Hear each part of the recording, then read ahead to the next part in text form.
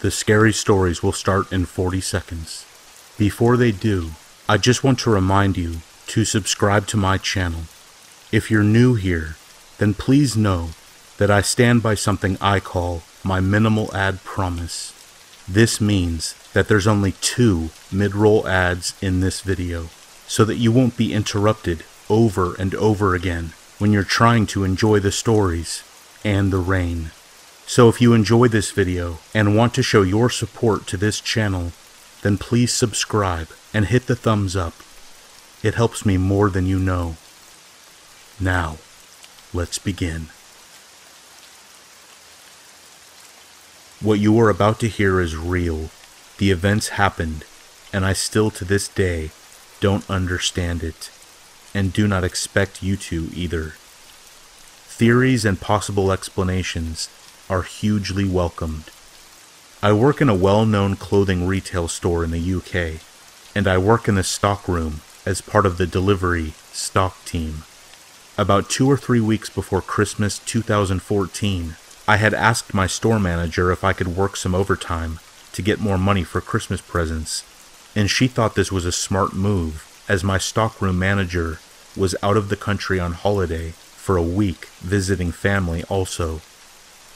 Nearing to Christmas, the deliveries get pretty big, almost 3 times the size of regular deliveries, so there was the work available for me to come in and complete. It would involve stripping clothes from packets and hanging them within the stockroom. My manager had asked that rather than come in on a day I don't usually work, that I should instead stay for additional hours, past my contracted ones, which meant that I had to lock up. My manager trusted me to do this, as I've worked there for almost 3 years now, so she handed me her master key. The only other master key was with my stockroom manager, who was currently out of the country. This is where it begins. The time was nearing 8 p.m. at night. All of my colleagues had left the building, and I had locked the door after them, turned off the store music, and secured the bottom loading bay, where the deliveries come in. I was in the stockroom on the 2nd floor putting some hangers on the racking so that I could use them for the next delivery. I was standing underneath a puppy teddy bear that was stuffed between a pipe and a wooden piece of racking facing me. The teddy was an old toy from a delivery that was left behind, and my colleagues had given it a name I can't remember because the teddy isn't really spoken of much. It just sits there. My iPod was plugged into a pair of speakers that had been in the stockroom since ever, and I was happily completing my task. Until I heard a noise. Yes, that might sound cliché, but this noise was very familiar, and it was the noise of the bottom loading bay shutters being opened. I thought someone must be in the store, as the only way to open and shut them is from a panel next to them, from the inside. So I paused my music and proceeded to walk down the stairs, out back to the bottom loading bay. When I was about halfway down, the noise suddenly stopped. What I can say that always creeps me out about the place is that the lighting around the corridors, staircases, and stockrooms were lit up by strip lights, and these strip lights had sensors on them. So whenever you walked under, you would hear a small click, and it would come on. So there I was gliding down the stairs. Click, click, click. I burst into the loading bay, expecting to see one of my colleagues, but lo and behold, it was empty. The shutters were shut. I embraced a tingle down my spine and simply spun around and paced back to my workstation in the stockroom. I illuminated the strip lights and continued to hang some more hangers, the music from my iPod playing along, calming my nerves. Until I remembered. I turned my iPod off. I spun around horrified and just stared at my iPod over on the shelf. As I took a breath and shook my head, I caught a glimpse of where the teddy should have been sitting. I was drenched with panic and took a step back to look further down the stockroom, about a 100-yard stretch where I had suspected a culprit had fled. only to face darkness. I stood for a moment, still bewildered by what had just unfolded, when I heard a faint click. I instantly moved to my right to get a good look down the stockroom, but yet I still faced darkness. Click, click, click was all I heard, gradually getting louder, closer. This is when Pavlov's theory kicked in, and I realized no lights were switching on in sync with the click. No light switched on at all. I turned to the door to see my only exit route, and then spun my head around back to be greeted with a dark figure in the distance. The figure was big, what I can only describe as perhaps a male bodybuilder. I need glasses for long-distance things, and usually only wear them in the cinema or at football games. Anyway, the darkness didn't help. Within his hand, I could see a small object, although when the hand clutched at it, I could make out that this was the teddy. This is when I felt adrenaline scream, "Run." Out of the stockroom, down the corridor, through 2 doors, and to my right, straight into the ladies' bathroom, opposite the 2 offices. I ran straight into one of the 4 cubicles, the middle one, and locked myself in. I crouched on the toilet, shaking, partly because I'm a tall guy, and partly because my heart was hammering in my ears, putting my balance off. The doors of the toilet took a while to close slowly, as they should, and I listened for anybody to be approaching. The doors shut closed, which gave me little relief, and I stopped and blinked, thinking for a moment. I wiped the sweat off my brow with my left forearm. As my head turned to meet my arm, I glanced down at the bottom of the cubicle. A face was there. A face was pulling away from underneath, just as I caught a glimpse of the mouth and the nose. My only description is that the teeth were black and seemed slightly bloody, and by the grayish skin tone and wrinkles, the person was old. I was injected with pure fear when I screamed, "Screw off!" and kicked at the door, making it shake and slam, echoing around the walls in a thunderous noise. I swung the door open, looked back, took a deep breath, and braced myself before darting out of the bathroom into the front of the store. I was charging along, preparing to attack anything to save myself from injury, yet nothing stood between me and the front door. I unlocked it with shaking hands and ran outside. I knew I'd left my coat and iPod inside, but I was eager to get out. Locking the sliding doors behind me, I spun to the shutter lock on the wall. It's located at the bottom of the wall, and for this reason I am unsure of, as it's always been a hassle for people. I turned the key inside the lock, and the shutters were descending. The store shutters were on the inside of the store, just past the alarms, and as I crouched there, slowly watching the shutters come down, again, I witnessed the figure, still holding the teddy, in the middle of the shop floor. It was dark outside, and it was dark inside at this point. The shop floor lights are different, and have to be switched on in the office. I closed my eyes and begged the shutter to hurry as it hit the floor, and I snatched the key away and ran down the road to the high street. My phone was in my pocket where it's always kept, so I called the police and told them what happened. I told them I believed a person had broken in. The police arrived shortly after, and I let them into the store. I had them escort me to the office to turn the lights on, and as I reached the office, I noticed the computer was on. I told them this wasn't on before, but they sped me up to turn the lights on so that they could search the store. After touring them around the store to search, even the lift, they found nobody and told me to go home. The officers said that they would contact my manager tomorrow. The next day, I arrived at work at opening time, even though I wasn't scheduled to work. I was greeted by different officers from the night before and my store manager. We proceeded to go to the office just after my manager had opened the store and let my colleagues set up. The officers had said that they would continue a search that day and night, again, and that my manager should ask for CCTV to be installed. I walked to the stockroom to get my iPod and coat before leaving, when one last stab of fear yanked my heart to my boots when I glared at the teddy, stuffed back into its usual space. I was allowed 2 contracted days off that week to rest. I think my manager thought I was seeing things and needed to sort myself out. I returned to work as usual. I was happy to do so, as it was within the daytime and the store was full with people. Nothing has happened since. I still don't know how it was possible, or what happened, if it was a prank, if someone or people had a motive. Some people think I'm crazy. Some think that it might have been a group of people.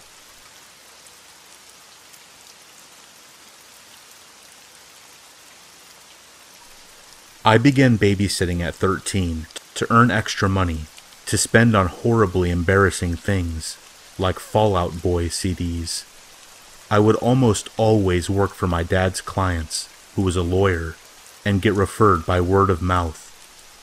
I was babysitting for this one family who had a little girl that was 9 and a little boy that was 7. The parents seemed okay, if a tad bit crotchety, giving me a full schedule to follow and jokingly threatening to beat any boy who might mysteriously show up after they left. It felt cruel for them to accuse me of even knowing a boy, given I basically looked like an overgrown baby with frizzy hair at that age. Almost immediately after the parents leave, the little girl sings in a creepy high-pitched voice, "We're all alone now." "I know," the little boy chimed in. "Let's play murder." Looking back now, I know the kid probably just heard the term on TV, knew the word was shocking, and said it just for a reaction, but I totally bought into it at the time, sputtering, wide-eyed, and changing the subject quickly. These kids were hell for the next hour. I wouldn't let them watch South Park on TV, because their parents did not seem like the type to allow their precious 7 and 9-year-old to watch a show like that. As soon as I said no, the little girl said casually, "Oh, that's fine. We'll just go play PlayStation in the family room. Feel free to stay out here." I knew exactly where that was headed. I said they could watch any other TV show in the living room while I made them dinner. The parents had left instructions to make them sandwiches. I could handle that. Before I had even got out the bread, I hear a massive crash. Completely shocked and pissed, but ultimately with no way to punish her, I cleaned it up while these 2 incredibly weird kids watched with wide eyes and smiles. Dumping the broken glass of the vase they broke in the trash, I went back to making the sandwiches. I'm a vegetarian, so while these kids had chicken, I had made myself a simple salad. Just as I was finishing, the little boy screamed out in what sounded like a pantomime of pain. Nonetheless, I ran over to the couch in the living room to check on him. "My ankle!" he howled, dramatically flopping into the couch. While I tried to figure out how he had hurt his ankle, the little girl slipped out of the room. Peripherally, I was aware of this, but didn't really pay it any mind. I was focused on the little boy, pretending to be in pain. He kept saying, "I went to stand, but it hurt too much," over and over, until his eyes suddenly flicked to just behind me, where I could see the little girl standing with a perturbing smile on her face. He was miraculously healed. Yeah, right. At this point, I was just thinking that these kids were really weird, craved attention a little too much, and probably needed more parental involvement. Whatever, I was 13, and that $60 was only 4 hours away. I set out the sandwiches for the 2 kids to eat at the dining room table, went to get all of us soda, and then returned. After pouring soda for the both of them, I realized they hadn't even taken a bite of their sandwiches yet. I asked them what they were waiting for. They smiled. For you to take a bite of yours. I am so glad I had the gut feeling to lift up the top piece of bread on my sandwich. Because when I did, I saw broken glass that I had put in the trash earlier. I stared in horror at the two little kids staring at me with menacing grins. I lost it, shouting, "Are you serious? At the very least, you could have really injured my mouth. What's wrong with you two?" Instead of crying or apologizing or pretending to be ashamed or confused, these two kids began laughing. Not like kids. It was too low. It was low and threatening. I will never forget that noise. My immediate reaction was, these kids are too young to be laughing like that. I called my older sister, who was 17 at the time, crying about what had happened, and she came and took over for me. We left the house with chills after the parents arrived. I never babysat for those two again. What I can't get past is the level of premeditation that went into sprinkling that broken glass into my sandwich, and the totally remorseless way they responded to my getting upset. They were unlike any two kids I have ever met before or since.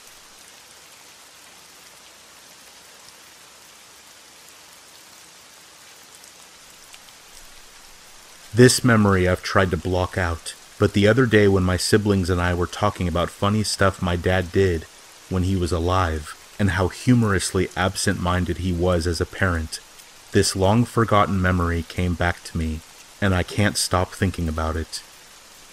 When I was 4 years old, I had a playground fall that resulted in a serious cut to the back of my head that needed stitches. A few weeks later, my dad took me back to the doctors to have them removed. I was very brave and sat very still for the doctor. So as a reward, my dad got me an ice cream and took me to the beach for a paddle. It was a very small Australian town, and the beach was quite secluded. Even though it was the middle of summer, there was only a handful of slightly older children swimming, mind you, without their parents. My dad walked me down to the water's edge and warned me sternly to stay in the shallow water and not to go in any deeper than my knees. Then he disappeared. I imagine to use the public restroom or something. I know that looks bad, but he wasn't a bad father.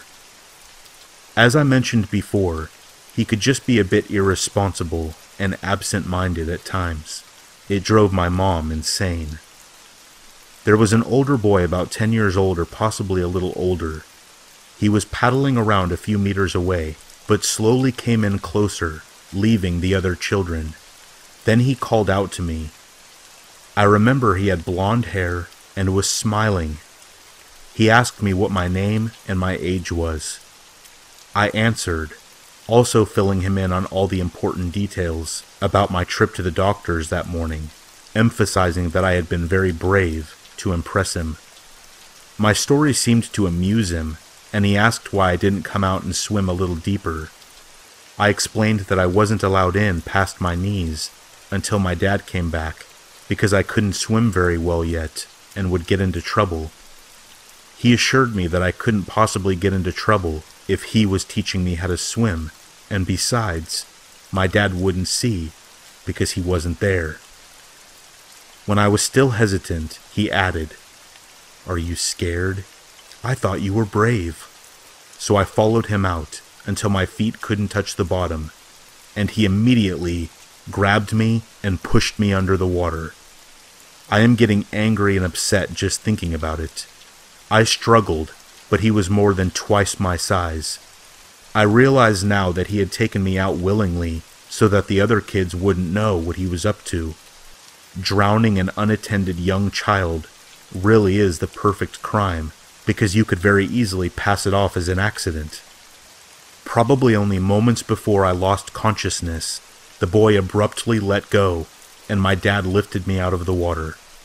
I can still see the look of bewilderment mixed with fear and rage on my dad's face. Then, for what seemed like a very long time, he patted my back while I screamed, sobbed, and coughed over his shoulder. By the time I had settled, and my father was satisfied that I was okay, the boy and the other kids were long gone, although my dad still went driving around looking for them. Had that kid stuck around, I'm quite certain my dad would have killed him.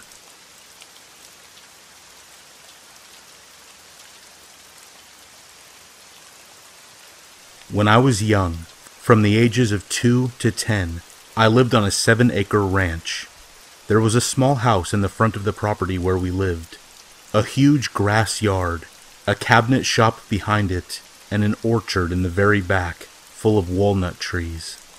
My father was a carpenter that always worked in the shop, and my mother was a school teacher that was almost always busy.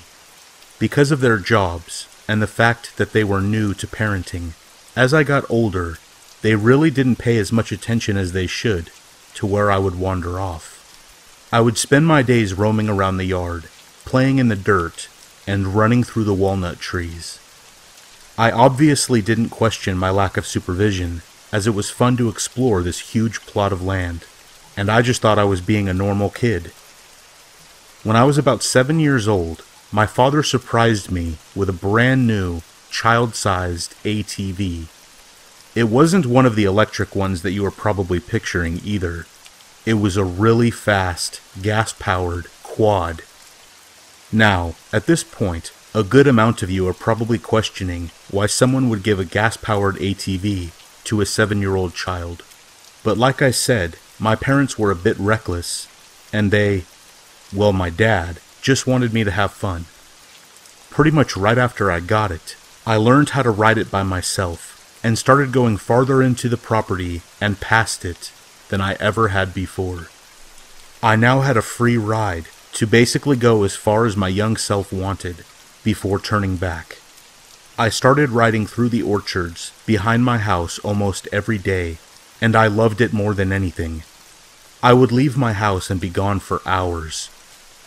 After a while, I gradually started roaming farther and farther away from my house as I became more brazen and a little older.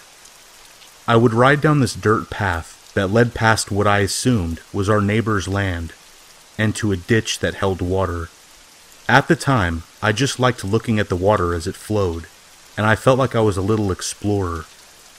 I honestly never contemplated that what I was doing could be the least bit dangerous, and I really don't think my parents knew how far I was riding.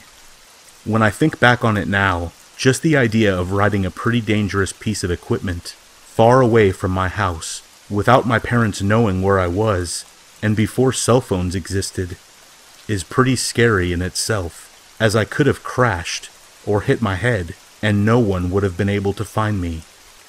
So, one day, like every other day, I was riding far away from home, and I passed by a man wearing a dirty white shirt, denim jeans, and a wicker farmer's hat. I remember it vividly, as it was the first person that I had seen in all the time I had been out there.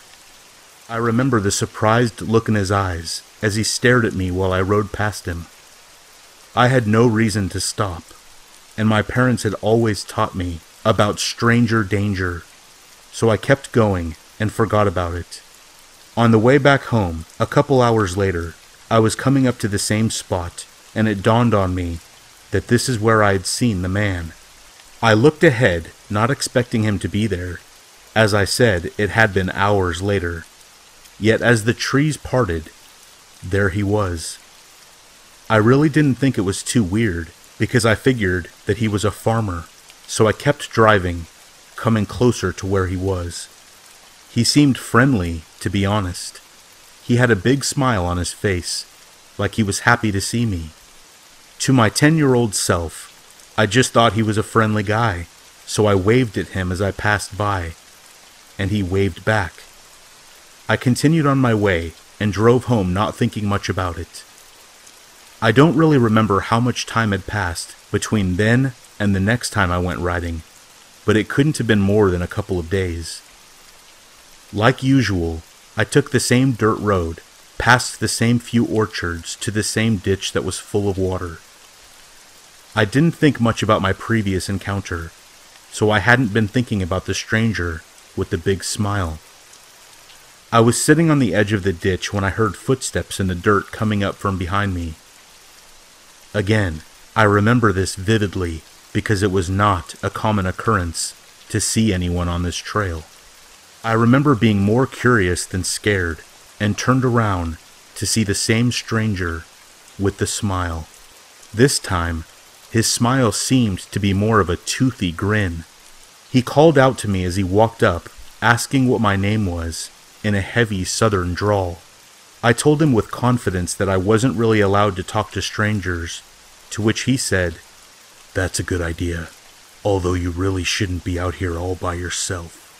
It can be dangerous for a kid your age." I remember this striking me in the gut with a little bit of a butterfly feeling. I wasn't afraid, but I felt uneasy. This piqued my curiosity, however, as I wondered what he meant. So I asked him. He continued to walk closer to me slowly and answered, "I heard they found a little boy out here, just around your age. I think it was that ditch right there where he drowned." I would like to point out here that although my parents were reckless, they were not stupid. If there had been a drowning near our house that was reported, or there had been a story in the paper, they definitely wouldn't have let me come here anymore. "Why don't you come with me, and I'll take you back to your parents. It's not safe out here for a kid your age." It's okay. I have my quad right there. I'll just ride back." I pointed over to the side of him where my quad was, but he didn't look. His eyes remained fixed on me. They were dark brown, almost black, and piercing into me. At this point, I was scared, and I knew that this could be a bad situation. I was hoping that he was just a concerned old man, but there was no way that I was going with him anywhere. I got to my feet to start walking to my quad, to which the man said, "Should a kid your age be riding something that dangerous? Let's just put it in my truck, and I'll give you a ride back." "I don't see a truck," I said, looking around, hoping to talk my way out of the situation. "Oh, it's right over there, on my property. You can't see it from here," he said, his smile widening. "It's really okay. I'll just go now," I said, starting again to walk to my quad. But as I passed him, he reached out and grabbed my arm. "You really shouldn't be out here," he said, staring me deep in the eyes. "It's not safe for little kids." "Let me go. You're hurting me," I shouted, starting to panic, but this only made him grip tighter. "Maybe you don't deserve to go back home. What kind of parents would let their kid be out here all alone? Maybe you should come home with me, and I'll take care of you." At this point, I was about to pee my pants. I was freaking out, and I started to scream. I don't know if I was saying anything. I just know I was screaming as loud as I ever had before. This only seemed to anger him, as his once toothy grin turned to a face of anger. He put his hand over my face, and I took this opportunity to bite his finger as hard as I could. I still remember the taste of his blood, so I know I hurt him pretty bad. Thankfully, this caught him off guard, as he finally let me go. I knew this was my one chance to get away, so I booked it to my quad, as he winced in pain. "Get back here," he cried in anger. I knew I didn't have much time, so I jumped on my quad and turned the key as fast as I could. It started up, and just as I pulled the gas handle, I felt a hand start to grab my neck. Luckily, he didn't have a grip yet, as I was already starting to drive away. I punched it and sped away. At this point, all I could hear was the sound of my quad, so I wasn't sure if he was running after me, but I wasn't going to look, as I could possibly crash if I did.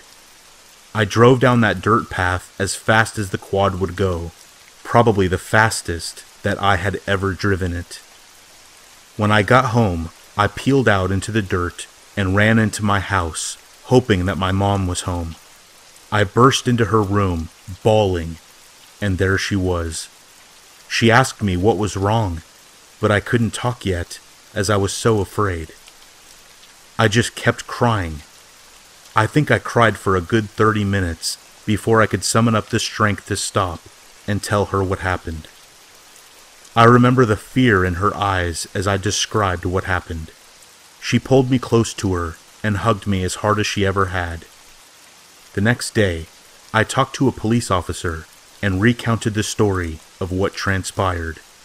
I honestly don't remember much after this, as I think I started to block it out. It's not really something a 10-year-old wants to think about. Needless to say, they never let me off the property again. My dad started drinking, and we lost the house soon after this anyway, so I didn't have to live there much longer. Recently, I was thinking about that day after I started trying to remember various parts of my childhood. My parents had never told me what happened after the cops were called, and I had never really asked, because I tried not to think about it. So yesterday, I went to her house and asked her if they ever found the guy, considering he had to live pretty close to our property. She was kind of startled by the question, because we hadn't talked about it in 15 years. She paused for a minute, as if pondering whether to tell me, and then said, "We didn't have any neighbors out that way. It was all corporate-owned land, and the description you gave didn't match any of the neighbors in the other direction. We called the cops and they went to search where you told us you were, but the guy was long gone by the time they got out there. They looked around the property and found an abandoned house that hadn't been used in years since the land was purchased. When they looked inside, they could tell that he had been staying there. Apparently, he left his stuff behind. We never told you this because you were way too young, but one of the things they found was a black grocery bag. It had a roll of duct tape inside and a hunting knife." Thanks, Mom. But did I really need to know that? Hey, it's Being Scared. Are you enjoying the video so far? If so, please consider subscribing if you haven't already. I promise I will always make these videos for you, always with minimal ads. Alright, back to the stories.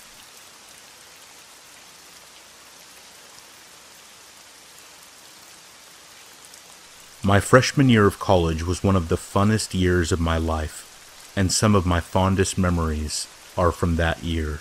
But it was also the scariest and strangest year to date, and I'm 31 now. This is thanks to one story in particular that takes place over the entire school year. I still sometimes wonder how this really happened and I didn't end up a nut job, and it still freaks me out to this day. I've only talked about it once or twice since it happened 13 years ago. August 2001. Like most freshmen, I live in the dorms at a state party school. I opted out of the good school that I got into. I guess I had a little steam to blow off after graduating from a military school. Plus, after a sports injury, I didn't exactly have any specific plan for life that went past Saturday night, if you know what I mean. A good buddy from military school, Bill, went to the same college and lived a few floors below in the same dorm as me. So of course, we were getting the party started before my parents' exhaust fumes had even evaporated from the parking lot. For the most part, the first month or so of college was pretty much normal.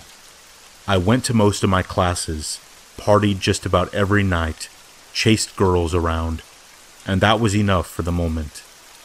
But things began to change one night sometime in mid-September, and college for me would never be normal again. My dorm phone rings in the middle of the night. Hello? On the other end, I can only really describe the voice as the kind you would picture when you think about a computer talking, kinda like the early model car GPSs. Hi, Gary. How are you today? Not fully awake, I'm just confused at this point. Who is this? He repeats.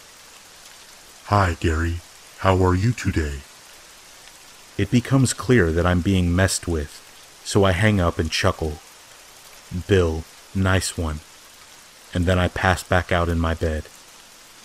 I end up forgetting about the call for a few days, and never mentioned it to Bill or anyone else. About a week later, I get another call around the same time of night. Hi, Gary. I am watching you. Oh, nice. Very cliché. Seriously, Bill, how are you not knee-deep in Everclear by now? Enough already. I'm starting to get pissed. I hang up the phone.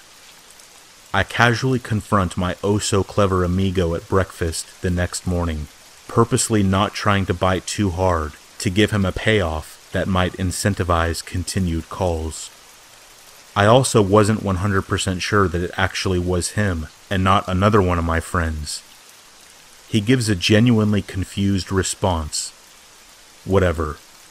So a couple days after the second call, I come home and see that I have multiple messages on my answering machine. What the heck? I barely knew that thing even worked. It was the computer voice guy. Message number 1. My machine cuts off within 1 to 2 seconds of the message, which tells me it's a bot. Hi, Gary. I am watching you. Message number 2. I thought I asked you to answer my calls, Gary. Message number 3. Where might Gary be on a Tuesday night?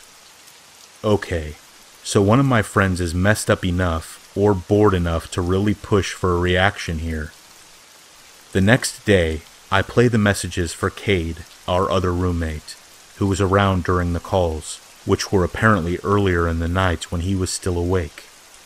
He had been a close buddy since we were in junior high, but we had sort of taken separate paths after high school. So anyway, he's aware that I'm a wild child, and thinks nothing of the first couple messages. By the third message, he is a little spooked. I then walk down to a couple other buddies' rooms, and casually, but immediately bring up the subject. Nothing. Over the next couple of days, I press all close and semi-close friends, but get 0 answers and 0 suspects. The calls start coming more frequently over the next couple months, starting at once a week, then to once every 2 to 3 days, up to every day by Christmas break. I don't say anything to my family at that point, although I really should have. What started out as a decent beginning of college turned into not showing up for any classes, tests, nothing. My grades reflect, and I am too busy answering for a .67 GPA to talk about some dumb prank that would likely be dismissed as a pathetic attempt at grades explanation. So it goes. Uneventful break, and back to school, determined to become a new man. I have to get it together with these grades, so I tell Bill that I'm gonna have to chill out and focus on school. My first night back, I get my first spring semester phone call. How is your family in Cyprus? Which is my hometown suburb. Okay, this is not funny anymore. What kind of jerks am I hanging out with that even have the discipline to drag out a prank this long? I get the answer to that question a few days later, and the answer is none of them. The calls become threatening and downright dark. I'm very interested, Gary, in being close to you. Yeah, with kind of the weird sentence structure like that. I have tools I can bring. It is going to all be over soon. One day, I bring Bill and all my other friends up to hear the messages. I never deleted a single one for some reason. I guess when things happen over longer periods of time, you don't really feel the cumulative impact until laying out the complete package of evidence. The guys are in shock. I guess I should mention that some of these calls got really specific in making sure to note specific details about my parents' address, as well as the violence they are planning on doing to me. Cut open your esophagus, Gary, with a butter knife. And all sorts of other crap like that is sort of blurred together through hundreds upon hundreds of calls that I received over the school year. A female friend of mine that I had really liked in high school named Layla goes to a different school hundreds of miles away. We have reconnected thanks to good old AIM, which was AOL Instant Messenger, and talked from time to time on the phone.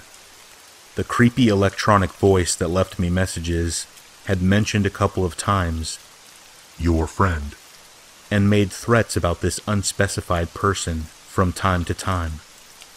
But "Your friend" turned into "Your friend Layla." Layla and I are the only two people ever named in these calls, but it did get me wondering if this was a new lead to the source. Layla is clueless when I call her about it. One night, we're all partying and drinking at some hotel. A different buddy of mine, named Carl, has a nice big truck that we would all go everywhere in, but he had passed out drunk at the hotel after pounding an entire bottle of whatever. I'm not really drinking tonight and want to get back to my own bed. I snatch Carl's keys to drive back to campus, thinking that I'll drive back to the hotel in the morning to get everyone. This was one of the few times I had even driven that year, so I wasn't tip-top on my directions. I make an early turn and am somehow down a road that I have never seen. I realize this pretty quick, but I figure I've got the general direction of campus pegged, so I can just continue the wrong road until hitting the familiar highway that I knew I would eventually have to hit. I'm finding myself in open fields, still a paved road, but aside from the road, there was absolutely nothing, and it was completely black. Around 3:00 a.m., I came to this really strange four-way stop. Strange because I'm probably the fourth person in a year to drive on that road. I trudge along, eventually get to the familiar highway, and home free.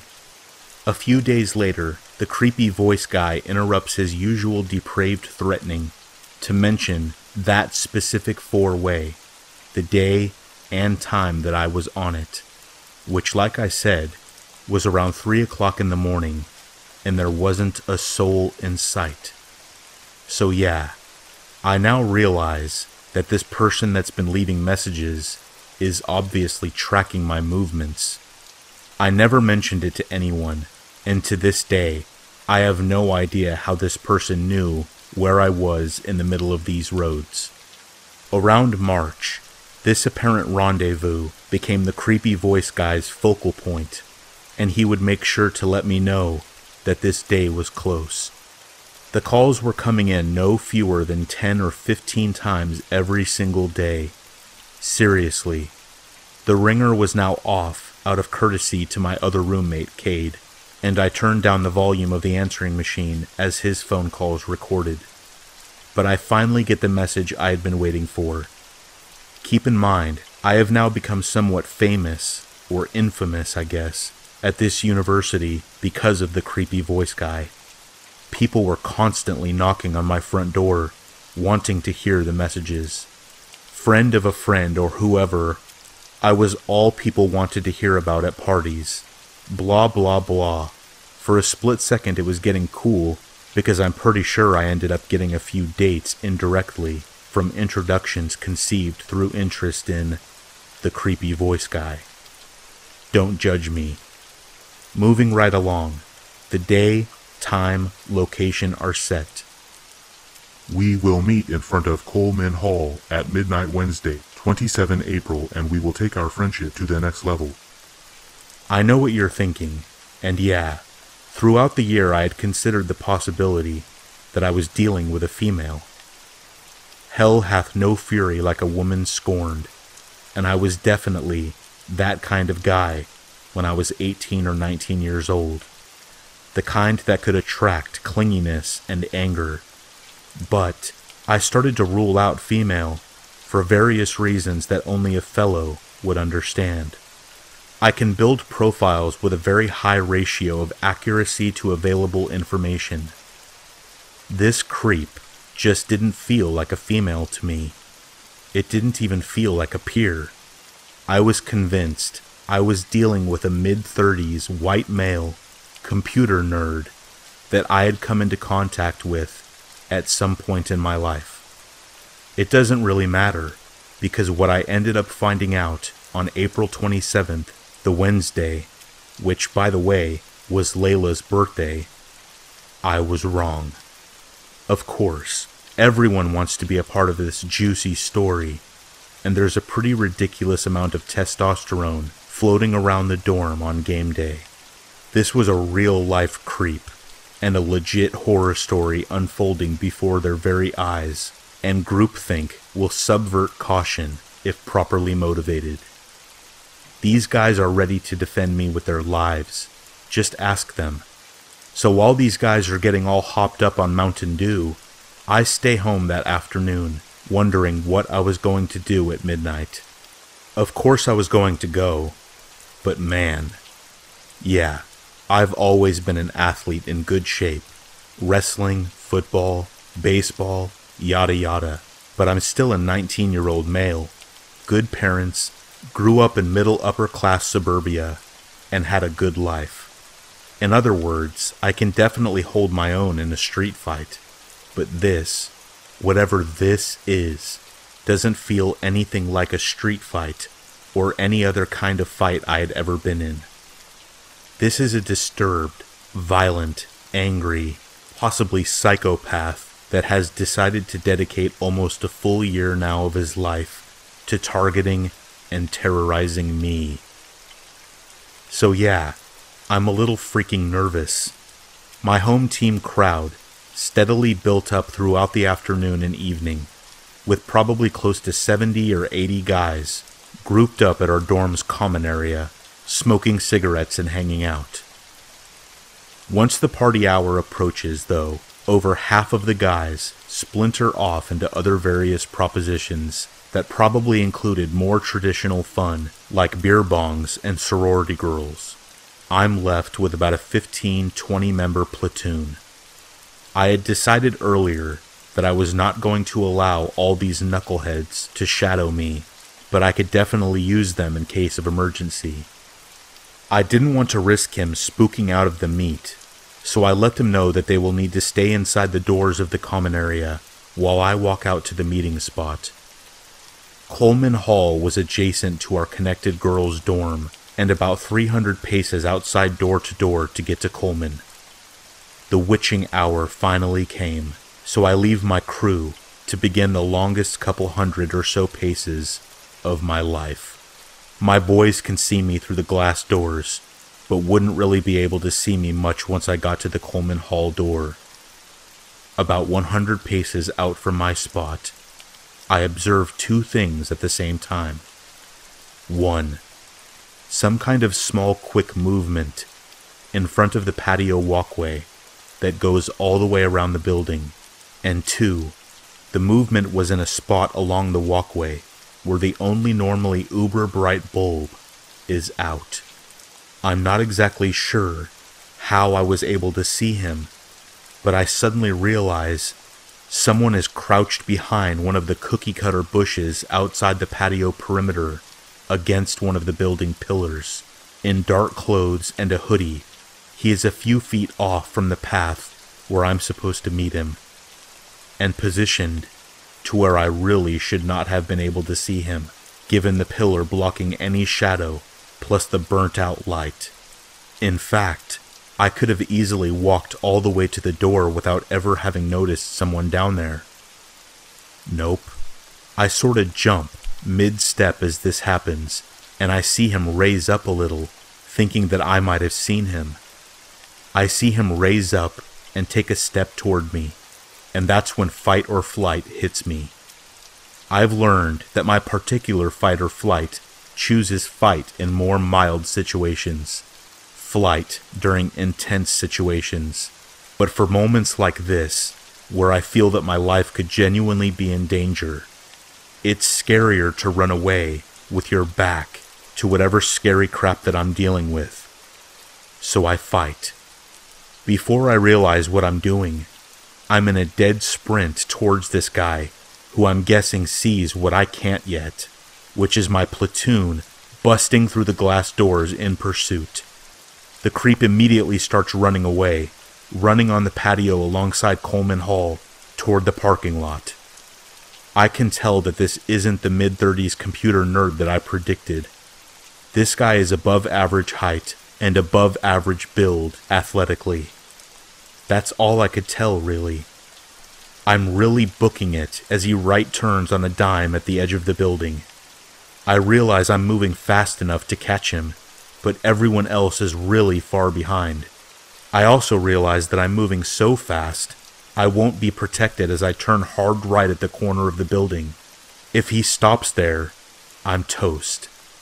As I turn the corner, I see the van sitting alone in the parking lot in front of me. It's running, and brake lights flicker on and then off. Park into drive, and begins inching forward towards the exit. The guy, of course, is heading for the van, which for some reason sent this whole new level of fear into me. This is it. This is really happening, and I am going to get murdered tonight. But I can't stop. Something keeps me moving forward.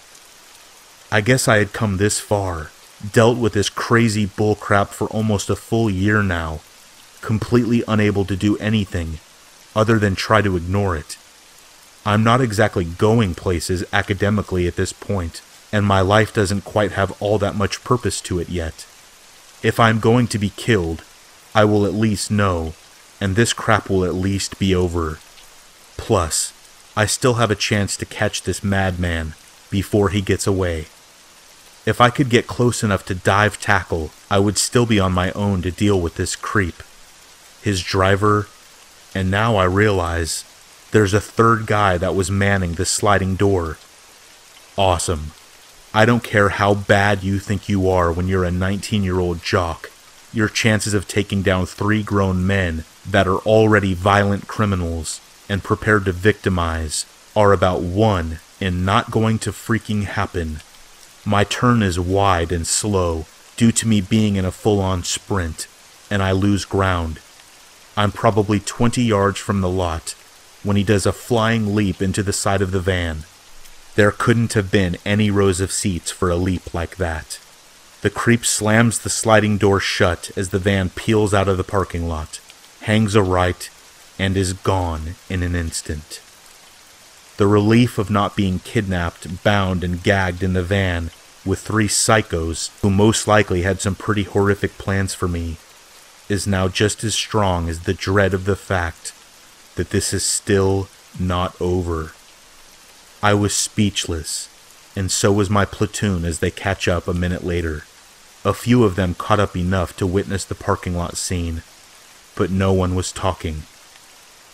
Testosterone has now been replaced with genuine and earnest concern. They all just stood there with me, catching their breath and making sure I was all right. One guy asks if anyone got a plate number. Not even I did. Not enough light. We finally start walking back, and I'm reliving the scene as we retrace our steps.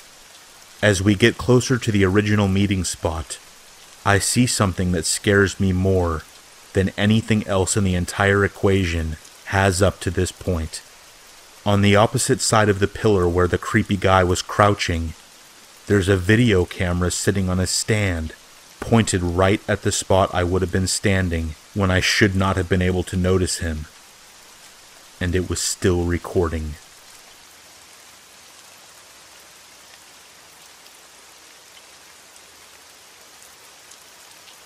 I'm retelling this story on behalf of my departed grandmother. Truth oftentimes is stranger than fiction, and this story has been passed down through our family for years. It serves as a reminder that you can never be too careful.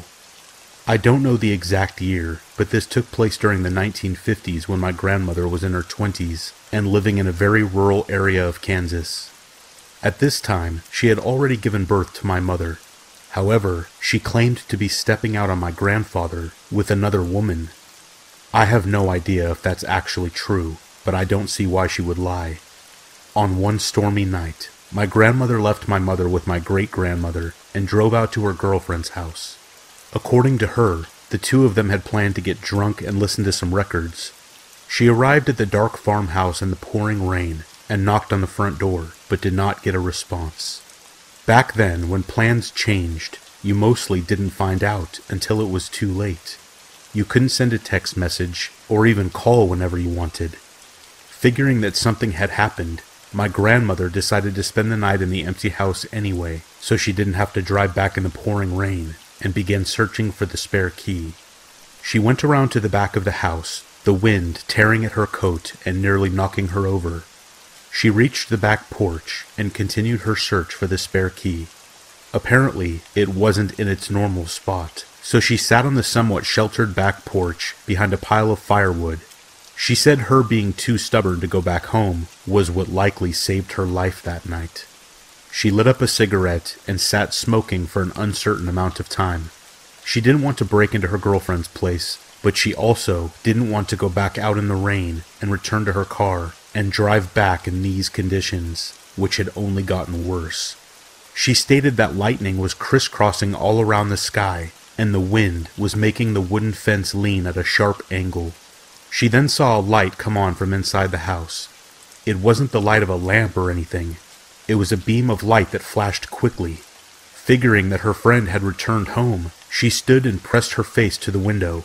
She didn't knock or call out, because she figured that the noise of the storm would just drown her out, so she just waited to be spotted by the window. The flashlight had disappeared into the other room, and after another moment, she caught sight of a man she didn't know, moving around way too slowly to be someone that knew the layout of the house.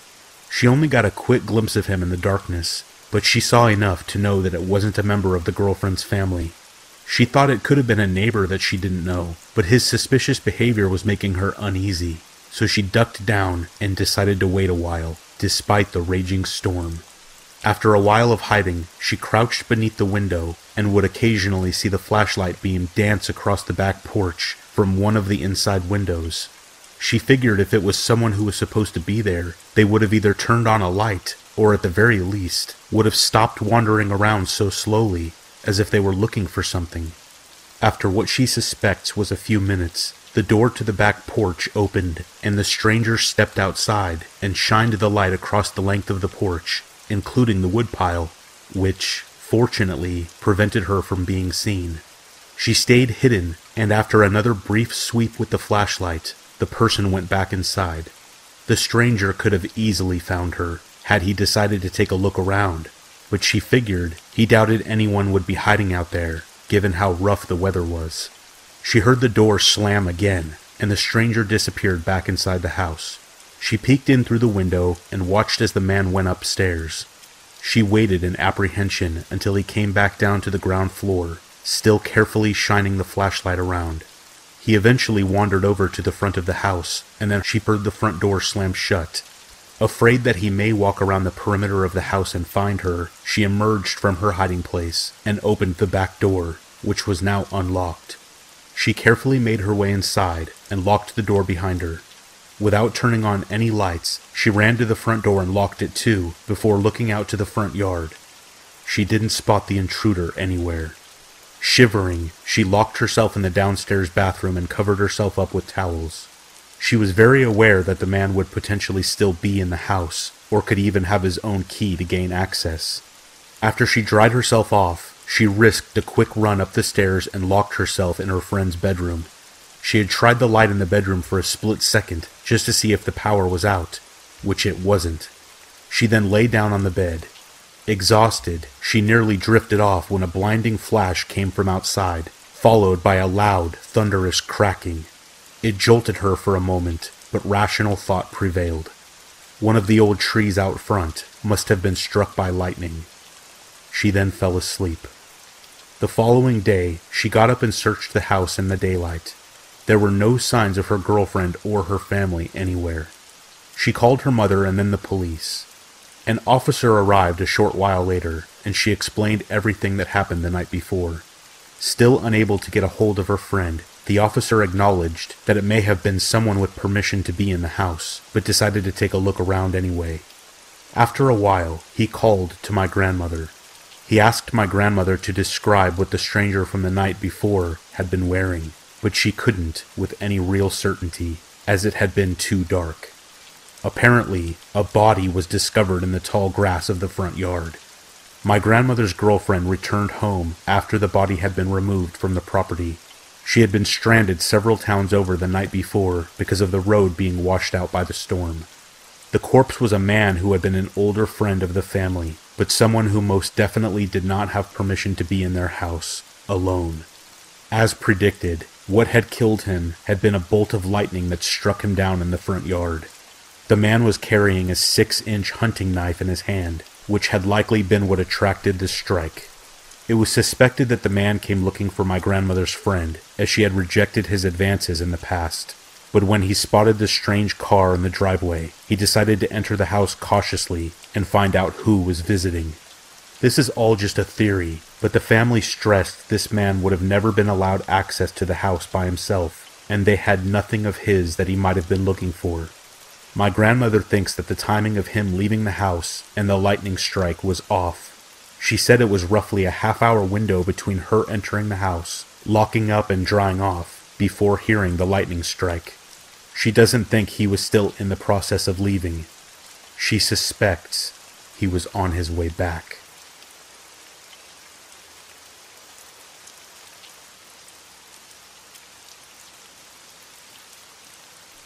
So there I was gliding down the stairs. Click, click, click, click, click, click, click, click, click, click, click, click, click, click. As I mentioned before, he could just be a bit irresponsible and absent-minded. He could just be a bit